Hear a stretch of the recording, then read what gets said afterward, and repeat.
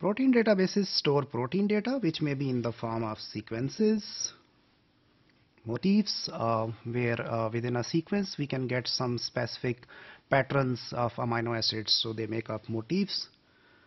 We can have structures in those databases, or we can align those structures, and we can have a database where we can find those structural alignments. First sequences to be collected were those of proteins. That's before nucleotide sequences. So they were the first ever sequences they were collected. And in fact, the scientists, they were using methods developed by Sanger and Tuppy. That was back established in 1951. So most of the time, at that time, people, they were focusing on making the sequences from cytochrome molecules. Those cytochrome sequences, they were put together into form of an atlas under the leadership of Margaret Dayhoff at National Biomedical Research Foundation, NBRF, somewhere in 1960s.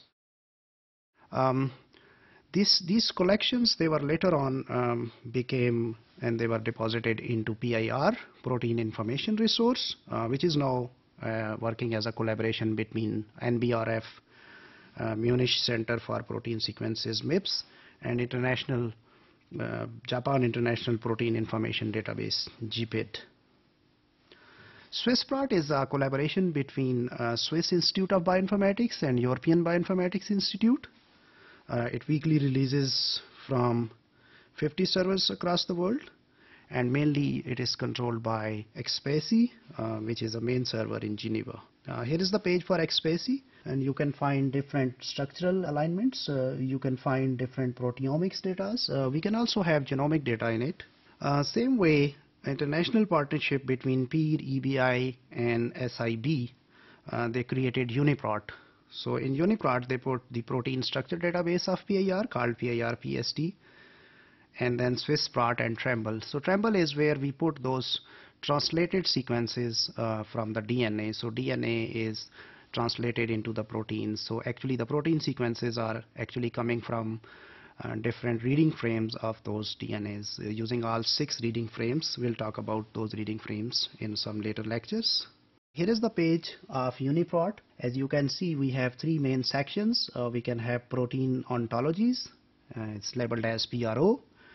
And then we have Pro class, where we can have the sequences, and ProLink tells us about the literature. Here we look into the Pro, which is the protein ontologies. Ontologies are where we can classify those proteins on the basis of their functions, and different functions, they have their hierarchy. So ontologies are labeled in the shape of different hierarchies. So there is a major function, and then there is a trend towards moving towards the specific function. So here we can see just a Pro hierarchy, protein ontology hierarchy in this example. As we mentioned earlier, iPro is basically integration of different protein resources. So we can have sequences from here, we can have protein expression data, we can know about protein modifications, we can also look into the ontology. Same way in this iPro, we can also integrate the genomic data with the proteomic data. Whereas iProLink provides the literature information, and most of the research papers, those we can find from here. PDB stands for Protein Data Bank. So basically it's a repository where we have the protein structures.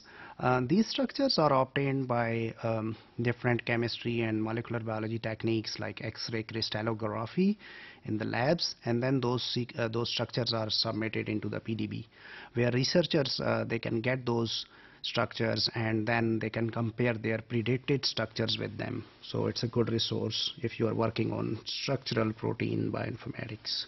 Whereas SCOPE is a similar effort in which it utilizes different structural elements on those proteins, and then those it classifies the proteins based upon those structural elements like family, fold, superfamily, domains, and then classes.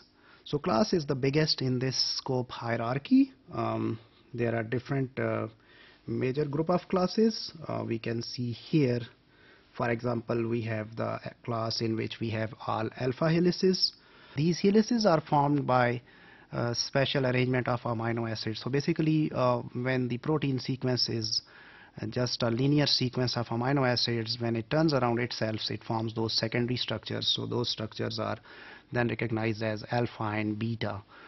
We are not going into the details. You might look into some molecular biology course for that, or you can Google for what those alpha and beta are. But the main idea to present here is that scope actually classify the proteins on the basis of those structures. So for example, alpha, in that class we have all proteins that contains alpha helices in them. We can also have beta, same way we can have alpha / beta, where we have alpha helices and then comes beta, then comes alpha. So they kind of they are present one after another. Whereas in alpha plus beta, we can have separate regions where we can have alpha helices stacked together, and then we have beta helices stacked together. So in the end, we conclude that first sequences obtained, they were of protein sequences, and protein databases, they can be classified on the basis of sequences, motifs, structures, different structural alignments. And then obviously the growth of sequences in the databases, just like nucleotide databases, is also relatively high.